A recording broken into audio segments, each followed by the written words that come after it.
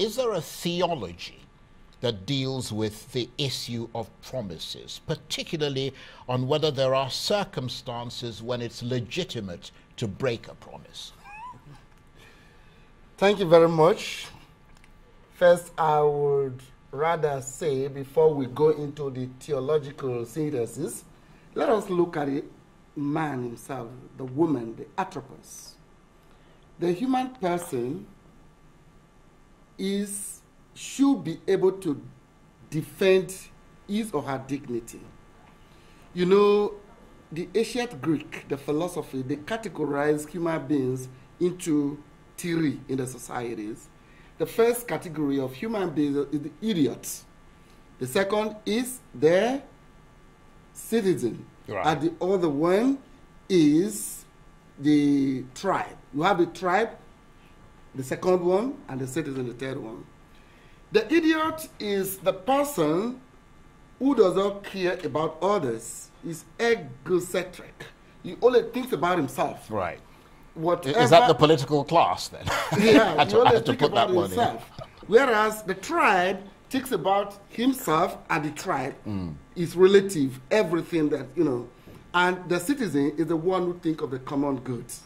For you to be able to tell the truth, to make a promise and keep it, you have to be a citizen. That means you have the welfare of the common good. Right. So talking about making promises or breaking them, it depends on why do you make promise, to whom do you make promise, and how do you intend to fulfill that promise. Yeah, but does it depend on why you make a promise? Because the whole point is that if you make a promise, you would have considered the implications of making that promise, and therefore the expectation will be that you will fulfill your promise. If you are a citizen, it is expected that you want to fulfill your promise so as to defend your integrity. Right. But if you are just the selfish type, the idiot, you will just make any promise because you are looking for votes. Right. Not because you want to help the people. But I would like to let you know that many of our, of our human beings, for politicians, even teachers all over, sometimes they make these promises to get you to themselves, so that they can exploit you, so that they can become manipulators. So once you're able to, they manipulate you, then you serve their ego, you serve their pocket, and you serve their pride. Okay, let me bring in Sesu Akume there, because you're the one who's wearing the closest thing to a political hat here. What, in your assessment, are the principles at stake when promises are broken, particularly by politicians? The principles, I find this a bit difficult to explain and express, because I would like us to situate it in Nigeria, for instance. Yeah, of course. You can use any example. So in Nigeria, I don't know how to answer that question because our politics is not based on principles in the first place. So it's difficult to explain. When the priest is talking about the integrity of the person saying it, many people who are running for office don't have any integrity. And so do most of us who do the voting too. So integrity is just another word that we abuse. So it's difficult to explain what is at stake. But generally, if we're people of honor and people of integrity and of principle and of people who want to do things properly and to lift up our society, then you know that when you make a promise, it comes with a baggage. The baggage is to fulfill it because you made a promise. But here we are, we make promises that we have no intention of fulfilling in the first place. This other side of it is even the electorate know that the person telling those promises is lying, and yet they go ahead and incentivize the lying. It gets more complex when we come to our Nigerian situation. Well, we're going to get more into particular situations and the Nigeria. I'm just trying to establish the general principles around it. Generally, a promise made should be kept. If you know you cannot do something, it's best to say you stay within the limit of what you can do. But in the worst case scenario, like you asked earlier, are there circumstances whereby a promise can be broken? In a situation where a promise cannot be kept, then first and foremost, the person who made the promise should acknowledge that I did make this promise, but for so and so and so and so circumstances that I am unable to counter I'm not able to do this, but in the absence of doing this, is what I'm able to do. Then you know that the promise, even though it was not kept, it wasn't a lie. But in the absence of that, whereby we make promises without doing that, then we're doing politics and running our society without principles at all. Sure. It leads only to chaos. That's a good point. And let me bring you in, Dr. Adeniyi. And I'm not trying to turn you into a religious sort of person. I don't know what your religion is, because he's the religious person here. But just to try to establish the principles, there is quite a lot of theology in Christianity, in Islam, in Judaism, about principles that go with breaking and making promises. I mean, if you look at the covenants in the holy books, they're all about God making promises which last through time, and those promises are fundamental to the whole of theology, are they not? Yeah, very well. But there's a whole lot of difference between precepts, between theory and practice, between ideation and reality, and that's what we're seeing. The religious books are quite clear on the need for us to be truthful, the need for us to be honest, you know, but it has been the challenge of man, you know, to keep to the prescriptions of the holy books. You know, that's a perpetual challenge, and that's why we have Christians going to churches, to the church on Sunday, have Muslims going to the mosque on Friday, so that we can be reminded of the precepts of the holy books. So it's a challenge that will continue, and it's been with us. But the fact that the challenge is, the more we're able to deal with it, the more we're able to rise above it, the more we'll say that we are living according to the dictates of the Almighty. But having said that, when I saw this topic, it reminded me of what Nikita Khrushchev said those days. When Nikita Khrushchev was a former leader in the old Soviet Union. Absolutely, very well. You know, and he said that politicians are people that will promise to build bridge even where there's no river. But that's understandable, the context of the time. But in modern times, really, we cannot really say that politicians are deceptive, politicians are lying, because lying is an art, you know, that is common with human beings. Hardly would you see somebody who does not tell a lie. And hardly will you, if you put it in another way, hardly will you see somebody who is absolutely truthful all the time. You know, so it hits at the very imperfection of absolutely. People, hardly would you see the extremes on all the sides. And I stand to be corrected by my Reverend Father who is here. You know, but what it is this, you know, the art of lying, or the art of coloring the truth to achieve a purpose, is innate to man, because man is driven by an ambition, by a set of goal, and that's why you try to bend the truth, even if incorrectly, even if immorally, to achieve an end. Sure. And it reminds me of propaganda itself. Propaganda, sometimes we want to say propaganda is wrong, that is bad, but it's not absolutely so. Because what is propaganda? It is the systematic art of disseminating information, whether at the level of entity or at the level of the individual, to achieve a defined set goal. In diplomacy, international relations, there are different kinds of lies. There are ways in which you can tell it. You do it through words, through communication. That's a good point. But if you want to look at it, you say it is a lie. But it is original, it is the art, the nature of man. But the thing is this: what is the degree of the truth inherent in what we're in what we're saying, or what we're putting across? Now, to conclude, Charles, you know, have you ever seen, in ordinary terms, at the level of relationship, at the level of romance, have you ever seen a man who tells the wife all the truth, and that whole marriage will remain the same thing? You know, always a very difficult thing. And in most cases, really, you find it very difficult to see a man who wants to approach a woman for marriage and will not inject some lie here and there. You know, so it's about degree, really. To what extent are you dishonest? To what extent are you telling lies, you know? And when we talk about politicians, yes, it's okay to contextualize it, to pigeonhole it into politics, into our politicians. But again, it is through these politicians that you see certain things being achieved. We know some of them don't fulfill promises, but a lot of us also fulfill promises. And that's why you see development across the world, through the fireworks of politicians, so to say, even if sometimes they lie, even if sometimes they renege on promises. That's my initial thoughts. Well, I think the three of you have done a splendid job of setting this up. Now we'll get into the nitty-gritty, which I know what Sesu is looking forward to there. Just stay with us. We're going to take a short break. You're watching the Arise interview. Plenty more still ahead as we continue our chat about the ethics of making and breaking political promises. Stay with us. we were talking just before we went on break, just to end up that bit about the biblical sort of where you get the provenance of this whole idea of promises. I think Dr. Adeniyi made that point as well, that Jesus Christ in one part of, and I mean this is not particular to any religion, I'm just quoting something, it makes the point and emphasizes the principle to his followers that they should let their yes be yes and their no be no. In other words, when you say things, that's what you should do, and when you say things, that's what you should mean. And the notion that you would say, whether you're a politician or anything else, that you're going to do something and just not do it because you found it inconvenient at the time would be a fundamental breach of that principle. Yeah. Now, I started with the anthropological concept. Now, to the theological concept.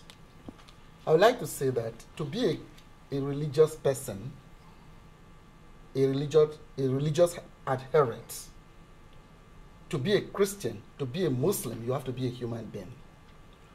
And well, I'd hope so. Yes. I don't think I've seen any sort of chickens or dogs being Muslim or Christian. You have to be a human being. Right. And it is these human beings who are politicians, and a lot or many of our politicians, they are either Christians or Muslims or any other religion. And as a Christian, you share in the triplex munera. Once you are baptized, you become a king, become a priest, and you become a prophet. And in that way, you have accepted God, that God who is spirit, and his worshippers, those who worship him in truth. John chapter 4, verse 24. And in John chapter 8, verse 32, it said, then you will know the truth, and the truth will set you free. It's only the truth that can set you free. So as a Christian, a politician, we expect you to be an ambassador of Christ the King. And that is why the Catholic Bishops' Conference, in almost all the plenaries, they invite the Catholic politicians to remind them, look, you are to represent Christ. Be our ambassador. You know, put into practice all that you have promised. Right. Now, Jesus, you have to be like Jesus, and autos Christus. And to be like Jesus, because Jesus is the way and the truth and the life. Right, okay. Well, clearly they're not like Jesus. So we're going to move on from there. Let me bring you in, Sesu Akume, there. Just going from that broad perspective to the more particular, I mean, what, in your judgment, are the promises that matter most in the current political circumstances in Nigeria, for example? The promises that matter most should be promises that are connected with, let's say, excuse me, the most important aspects, which is security and welfare of the citizen. That's what our Constitution says. That is the primary reason government exists. That's Section 14 sub 2 says security and welfare shall be the primary goal of government. I'm sorry, the government has failed in this.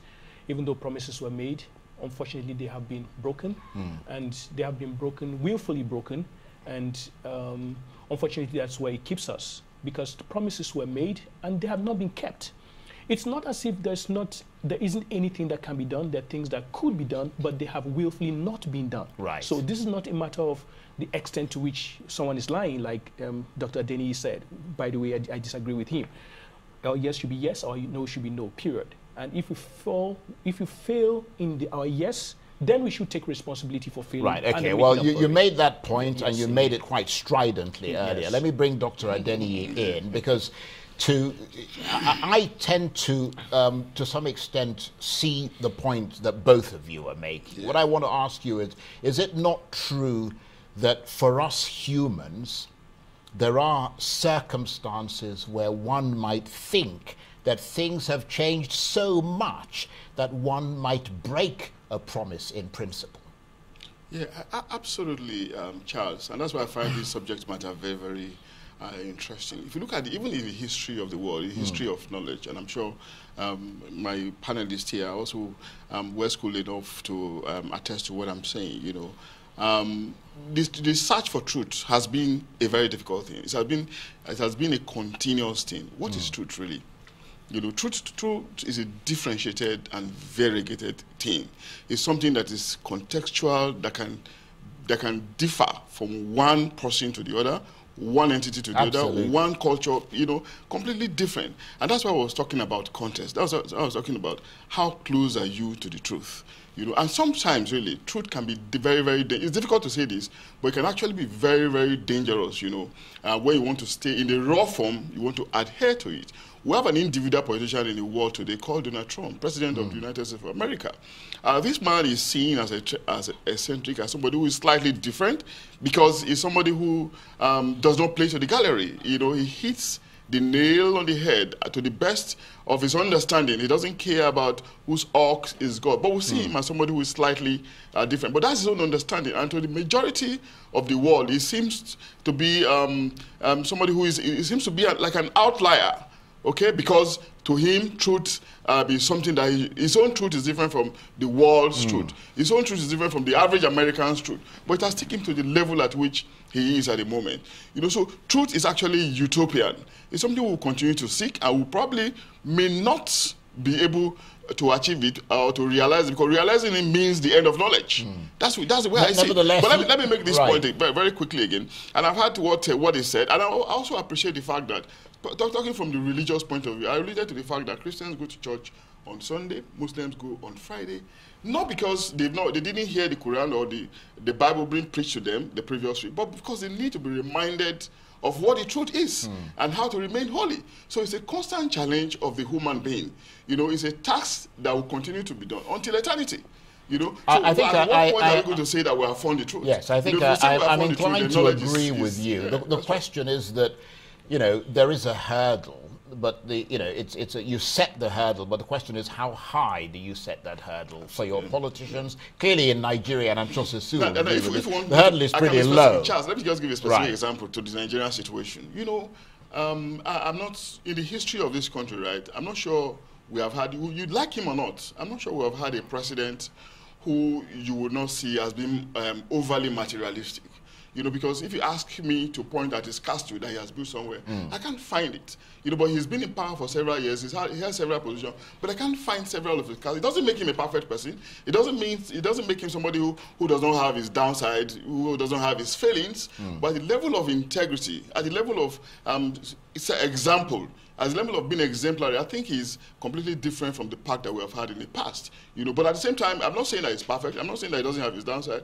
But in terms of closeness to the kind of idea that we are seeking, the kind of truthful leader that we are seeking, I think he has made some effort to be as close as possible to it. Charles. Please let me intervene here. Sure. Once again, I completely disagree with Dr. Denny on all the points he made. In the first place, we cannot have our individual truths. There's some things are white, some are black. Period. There are no two ways between them. I know in life, everything is not black and white. There's some gray areas. But in many issues, there is black and there's white, period. In other words, you get to a point where it is no longer just about your own personal judgment. It is not about the truth you created for yourself, indeed. So some things are white, some are black. Right. For instance, Donald Trump cannot sit down and create his own truths and live in them and lead people to war. He cannot do that. And then we cannot sit down here and justify when lives are being killed because somebody is being philosophical about what is true or false. Donald Trump lied that the US forces were supposed to be in Syria for 30 days. That is a lie, because when they went to Syria in the first place, there was no timeline. He has pulled out from Syria. It's going to kill people. It's going to... It's already killing people. Indeed, it's already killing people. It's going to do much worse. It's devastating the relations the US has with the Kurds and with their allies and their allies elsewhere. Donald Trump is telling lies every day. I stopped counting when I noted that he had told his 10,000th lie. For goodness sake. So we cannot say that, someone told lies. That's more than me. We cannot say that someone told lies, and because they became president, then their lies took them to where they are. That's a recipe for destroying our society. That should never be acceptable. The other example about the person he spoke about, the fact that you didn't see his mansions elsewhere doesn't mean it doesn't exist. Right, okay, let me ask you to just hold that thought. Yes, we'll please. finish it in a minute because we've got to please. take a break. Charles and Yugolu now. Nigerian politicians have been consistently criticized for making promises they never keep and for being disconnected and not understanding what Nigerians living in the real world are all about. Why is it, though, that politicians don't seem to get it about the lives of the people who vote them in? And are things any different today under President Buhari than they were, say, 5 or 10 years ago, as far as the politicians' inability to connect with the people is concerned? Or are today's politicians just as disconnected from the people they're supposed to represent as they were a decade ago? We'll take a listen here to President Buhari recently promising to lift 100 million Nigerians out of poverty in 10 years' time. This task is by no means unattainable. China has done it. India has done it. Indonesia has done it. Nigeria can do it. These are all countries characterized by huge burdens of population. China and Indonesia succeeded under authoritarian regimes. India succeeded in a democratic setting. We can do it. With leadership and sense of purpose, we can lift 100 million Nigerians out of poverty in 10 years. President Buhari there with me in the studio to continue our discussion around the making and breaking of political promises. Father Cornelius Afebu Omonokua, the Executive Secretary of the Nigeria Interreligious Council and former Director of Mission and Dialogue at the Catholic Secretariat of Nigeria. Sesu Akume, a public policy analyst and spokesman for the Abundant Nigeria Renewal Party, under which he ran for a seat as a House of Representatives candidate in 2019. And Dr. Abiodun Adeniyi, a political affairs analyst and lecturer at Bayes University in Abuja. And Father Cornelius, I'll come straight away to you. We heard President Buhari there. Let's focus for a moment on his promise to lift 100 million Nigerians out of poverty in 10 years' time, come what may. What compelling circumstances do you think would make it all right for him to opt out of that promise? Because of course not only would that leave him in a very awkward situation, to say the least, it would also leave those 100 million people still mired in poverty. If you don't mind, let me give you a background. On Saturday, I traveled to Auchi. Auchi is in the Midwest of Nigeria. Auchi is Edo State. Right, that's in the Midwest part of Lokoja, Nigeria. We've got a global audience, so we have to put these things. We have to pay children. Children were collecting money from us. Right. To take us through the bush paths. We come out from the road to Obajana. Instead of going through Okene, we passed through Obajana to Kaba, down to Okene. From there, we now veer off because we could not pass through Okene. And that's because the road was bad. The road, okay, because we don't know the geography of the place. We're just trying to... So we just, right. At the end of the day, a journey of 4 hours right. took us close to 14 hours. Then on Monday, coming back, we couldn't pass through Gara.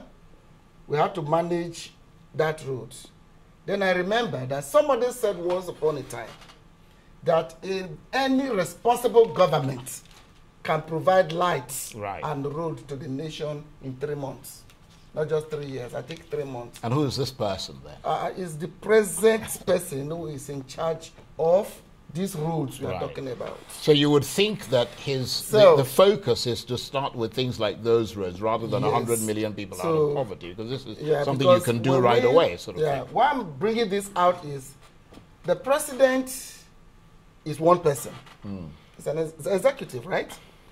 But people have different portfolios. Somebody is responsible for roads. Somebody is responsible for lights. Somebody is responsible for education. Right. By the grace of God, I'm right now, my office is in the Federal Secretariat. And I discovered that, like Shakespeare would say, The problem is not in our stars, but in ourselves that we are underling. So, because when we build the whole thing on President Buhari alone, we can miss the focus. Sure. Because each of us needs to do our own bit to make Nigeria better. It is not just all about breaking promises. Even the security, those who are supposed to, the gatemen, Nigeria is, corrupt to the down, right. to the depth. So, and what is the reason? The amenities are not there. There is so much poverty. So I think that...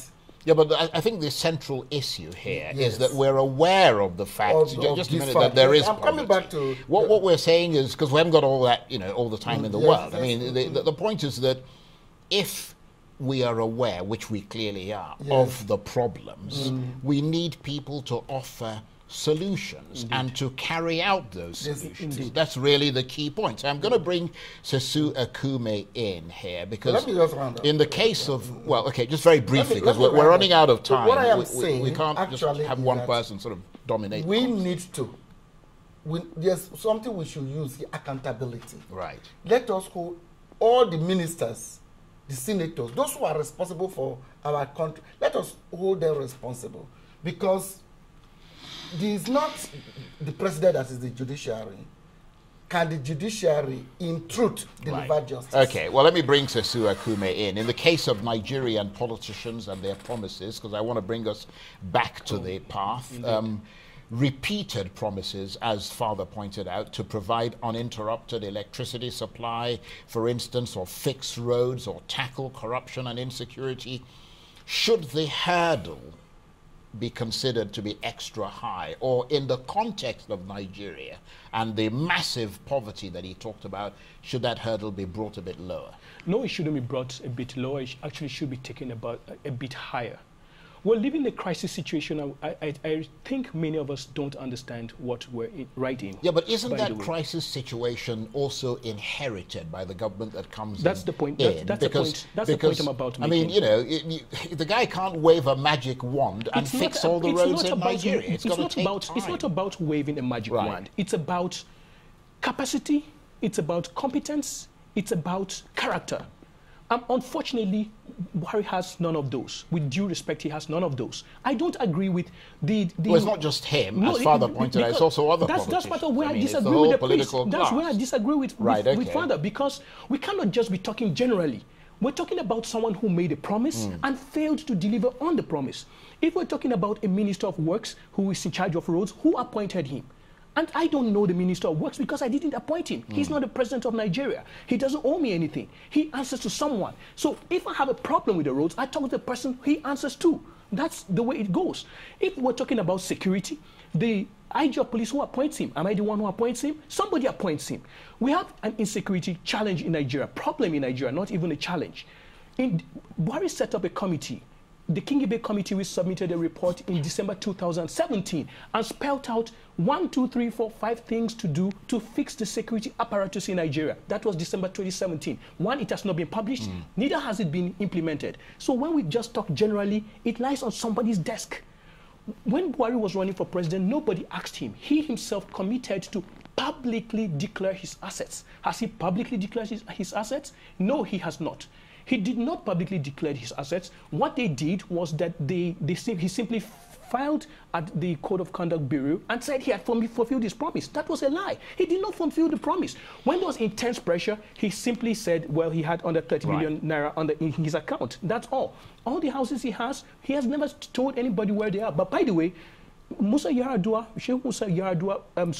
Musa Yar'Adua did not promise to declare his assets, but when he became president, he actually did. Right. Many of those things are not so difficult and so impossible. Okay. When Buhari said he was going to shrink the presidential air fleet to bare minimum, in fact, he said he was going to be flying commercial. Has he done that? These are things that can be done. Sure. 1, 2, 3 things. Okay. When you talk about lifting 100 million, 1 second, please. Right. When you talk about lifting 100 million people out of poverty, for goodness sake, in the past 4 years, more and more people have fallen into poverty. So what's the point here? Let me bring Dr. Adeniyi in, because we've got a couple of minutes before we have to take a break. I mean, what is your take on that, Dr. Adeniyi, do these election promises trump almost everything, and the need to keep those promises is absolutely critical, a critical part of the covenant between the voters and the politicians? Well, for me, I like to look at the light at the end of the tunnel. You know, I like to look at the bright side of things. I want to be optimistic about political promises, and sometimes I even want to think that to use the word break is rather tending towards the extreme, to say that they break promises, you know. And I want to believe that, you know, the average politician, you know, is a sincere person, okay? That the average politician is a sincere person. It doesn't matter that at some point it becomes impossible for them to fulfill some of their promises. Government is a very complex thing. I've been in government before. I know government is complex, government is complicated. Sometimes you say you will do A, and by the time you get there, you discover that you cannot actually do A. You now tend towards B. You know, even when you are trying to come as close as possible to A, but you realize that it's impossible. You know, that's why earlier on I talked about ideation and reality, about theory and practice. You know, it's very easy for us to idealize, for us to conceptualize ideas, you know, saying somebody has not done this, somebody has not done that, you know, but somebody, the buck is stopping somewhere, and the reality is there. They see the reality better than we are doing it. This is not necessarily speaking for them, but I do know, like I keep saying, that they have their downsides, you know, but to a very large extent, most of the time, when they make promises, these so-called promises they are talking about, you know, they're probably setting a benchmark. They're probably setting a program, a plan of action for themselves. Some of them might tend towards propaganda. Some of them might just be promises, you know, to sweet-tongue the populace. Some of them are actually like that, but some of them are also very, very sincere. You know, then we can see through the ones that are insincere, and we can as well discern between those. And do you consider those that are insincere to be in the majority? Because, I mean, if you look at the way Nigeria has developed or not developed over the last few years, I mean, surely anybody in their right mind, anybody who makes any comparison with a lot of other African countries that have been through traumatic periods of military rule and all that, will see that, you know, things are not moving in this country. It reminds me of the quality of the leaders we've had since independence, you know. It takes me to the quality of leaders we have had, successive leadership, particularly the military ones. And we are still yet to recover from military rule, even 20 years after unbroken democracy. I think you have a good point there. Let's take a break. Our topic today revolves around a question that many people around the world regularly ask themselves. Should politicians make promises they can't keep? It is a question that throws up ethical issues because there is a morality to promise making and breaking. Of course, let's not forget that whether it is Nigeria, somewhere in Europe, Asia, or America, politicians' promises about what they'll do when they're elected are routinely broken. And so perhaps we should give a wide berth to those promises, recognizing that some people will say anything they like to get into power, but may not be able to deliver. And that's just a fact of life. With me in the studio to continue our discussion around the making and breaking of political promises, Father Cornelius Afebu Omonokua, the Executive Secretary of the Nigeria Interreligious Council and former Director of Mission and Dialogue at the Catholic Secretariat of Nigeria, Sesu Akume, a public policy analyst and spokesman for the Abundant Nigeria Renewal Party, under which he ran for a seat as a House of Representatives candidate in 2019, and Dr. Abiodun Adeniyi, a political affairs analyst and lecturer at Bayes University in Abuja. Thank you, gentlemen, for staying with me and for giving us an absolutely brilliant discussion here. Father Cornelius, in a sense, I'm just listening, coming from the back of what Sesu Akume was saying, those promises that politicians make and the fidelity to them is what both moral and political life is all about. And therefore, the bar, what Sesu was saying, needs to be set pretty high for promise breaking. Well, I want to, you know, I was talking about, you know, I didn't want to have a focus on the president. I have my reasons. Yeah, no, of course. You see... Well, it's not just the president. I mean... No, it's not because it's the president. Yeah. I was renovating my office in the Federal Secretariat. Somebody came in and said, Father, you don't work for government like this. If government give you 10 million, use 1 million to work for them and keep the 9 million. Because I am thinking that a lot of the things we suffer in this country is because of so much embezzlement, greed. I'm sure you must have heard of one of the man in charge of pensioners who was arrested. When I was in the Catholic Secretariat, it was alleged that the hotel near our secretariat, he bought it. These pensioners will come every time to come and do accreditation, to do this and that. But this man was keeping their money in the bank. It was released by government. Sometimes too, government releases money for the project that this project is made for. But somebody will put this money in his pocket. So there's almost a wicked element to it. So I think what the reason is that many of us, not just politicians, many people have forgotten eschatology, the four last things. They forget that they will die. They forget that when they die, they will either go to heaven or to hell. And that when they die, that they have a legacy, they have a name that they should leave behind. So that when their children turn their face to somewhere, they will say, oh, because of your father, I am what I am today. Many of our people don't think about that. So you should know that you have a name to protect. You should know you want to leave behind a legacy. You want to protect, you want your children to have a place to turn to. Then you have to do the right thing. So because this whole thing is not just about politicians, even civil servants. Yeah, no, I understand that. Yes, because what do you think, I'm coming, sure. What do you think of a lecturer who will not pass a student if he doesn't bring money, or a girl? Yeah, no, absolutely.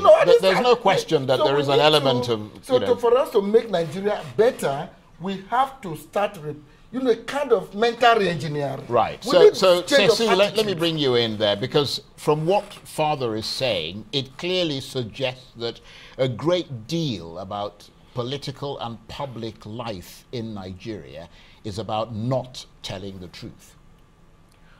In other words, we go and say to people, this is what I'm going to do for you, when I know I'm not going to do it. Indeed. So the issue here is this. I am focusing this conversation on what we're discussing. We're not speaking generally about our society. We're talking about politicians or public seekers making promises that they break. Is there a morality or amorality to it? Absolutely. That's where the focus is. And I'm narrowing it down, for instance, to the president, not because it is Buhari, but because it's the president. The president is not a person. Tomorrow, Buhari won't be the president, but there will be a president. The president sets the tone for a country. So, and then the elected officials also set the tone for the society. So when you have people ahead, when you have leadership that is corrupt, that is not sincere, that is not honest, what do you think the followers are going to do? When you talk about, let's say, give you 10 million naira and somebody takes 1 million naira and the rest, where did they learn it from? They didn't just learn it from themselves. In societies that function, it's not just about God, because Nigeria is one of the most religious countries in the world. As a matter of fact, I saw a statistic that said 95% of people polled in Nigeria pray every day. Incidentally, Nigeria is one of the poorest countries with the largest number of poor people, the most disorganized country. When you look at the poll, the people who pray less, who are less religious, seem to be more upright. So for once, I want to step away from the religious thing. Oh, and no, absolutely. let's face the issue here. Absolutely. Let's face the issue here. So when in those kind of societies, they have leaders who model the right thing. They also have the law that makes sure that if you break the law, there are going to be consequences. There are no consequences for breaking the law in Nigeria. And the other one is you have institutions that make sure that you do it. So sometimes people do the right thing, not because they are good people, but because the law is going to catch up with them, or the institution is going to catch up with them. When you talk about Maina who stole pensions funds, the same Maina came back into Nigeria. The same person who was wanted was going everywhere with our security forces, was actually promoted in our civil service, actually resumed for duty, and yet nobody saw him, and he walked out of Nigeria. And then we're saying that we're fighting corruption, and then we say that we don't want corruption incentivized. We're already incentivizing it. So right now, I think I would take the cue and say that it is best for me to be corrupt, and I can always survive in it, because I took cue from someone who made a promise that he's going to fight corruption but never did, rather incentivized it. I can give lots of examples of incentivizing corruption. When people live that life, they're only learning from where from their We've leaders. got a few minutes left to the end of the program. Dr. Adeniyi, just going back to the point you were making, which is, trying to sort of create the philosophical boundaries for this discussion, is it very difficult to distinguish between a genuine promise made in good faith and promises made where you know you cannot keep them? Because I think that was a point you were trying to Absolutely, make and earlier. that's an excellent deduction, Charles. You know, I think it will just bring us to the question of communication, really.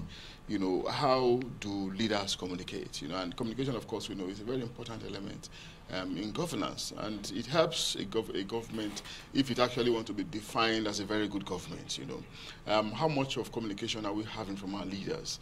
You know, overall, I would say it is still they communicate less. They communicate less than they are supposed to be doing, because they have this understanding, and sometimes you may not really blame them. They have this understanding that, you know, communication should be on the need-to-know basis. But we're in the new world of revolution in communication, where if you do not feed the populace with information, something, I mean, they will provide information for you, you know, and you have to be bothered at the end of the day by reacting. You know, that's the problem that we're having with some of our government officials, really. So we need more communication. Communications can get so many things correctly. Look at Donald Trump, for instance. Unfortunately, I'm not a fan of Donald Trump, but he said he's going to do quite a number of outrageous things, quite a number of things that a lot of people thought were outrageous.